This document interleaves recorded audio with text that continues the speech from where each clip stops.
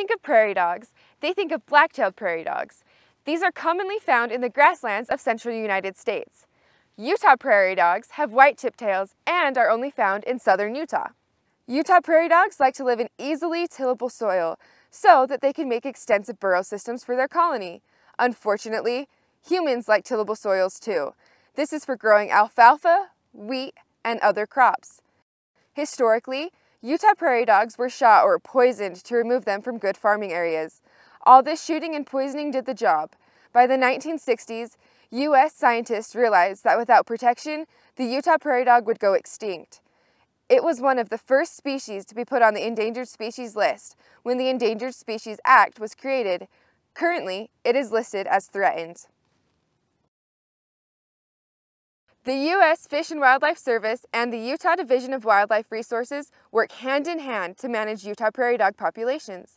This involves many cooperations including city and county managers, the U.S. Fish and Wildlife Service, the Bureau of Land Management, and many others.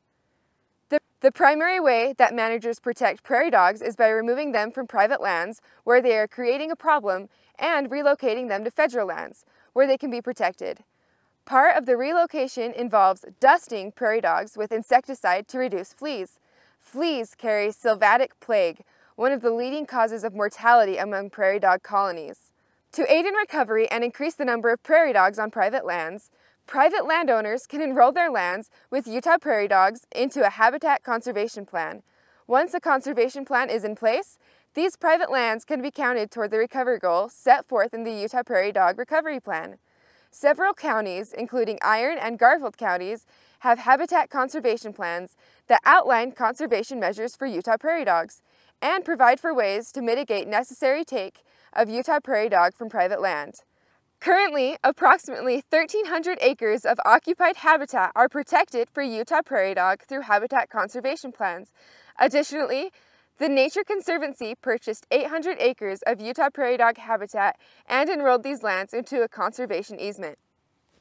The Habitat Credit Exchange, overseen by the Panorama Land Resource Conservation and Development Program, provided a way for private landowners with more than 40 acres of land and at least 20 prairie dogs to enroll their lands into a habitat conservation easement.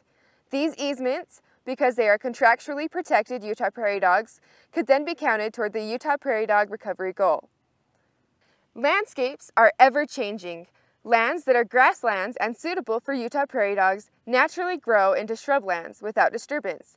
In southern Utah, managers limit natural disturbances as a way to control cheatgrass, a noxious weed that is not good for most wildlife. Therefore, without management action, suitable lands for Utah prairie dogs continue to convert to shrublands. Each year, management agencies such as the Bureau of Land Management, the U.S. Forest Service, and Iron County and Garfield County actively disturb converted areas in a way that minimizes cheatgrass spreading across the landscape. These actions aid in maintaining Utah prairie dog colonies and providing new areas for Utah prairie dogs to disperse into. Maintaining and creating new potential habitat maintains the health of sagebrush grasslands and helps other species too.